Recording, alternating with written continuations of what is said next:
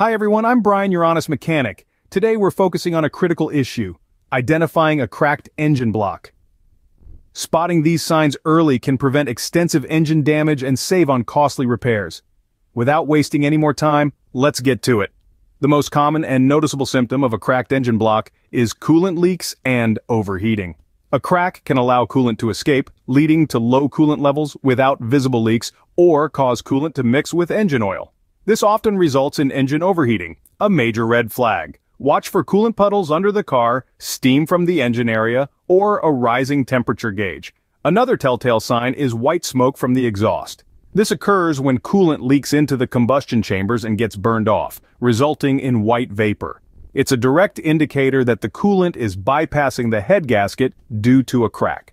Changes in engine performance are also key indicators. These include misfiring, power loss, rough idling, or the engine stalling. These symptoms suggest that the crack is affecting the engine's combustion process and overall integrity. Unusual sounds from the engine, such as rattling or whistling, can signal a cracked block. These sounds may indicate changes in the combustion process or a loss of compression due to the crack. Oil contamination is another symptom. If the engine oil on the dipstick looks milky or has a higher level than normal, it could mean that coolant is mixing with the oil through a crack in the block. This mixture can severely compromise engine lubrication and lead to increased wear. In terms of causes, common culprits include 1. Thermal stress from overheating. Continuous or severe overheating can lead to cracks, especially in older engines or those made with lower quality materials. 2. Physical damage.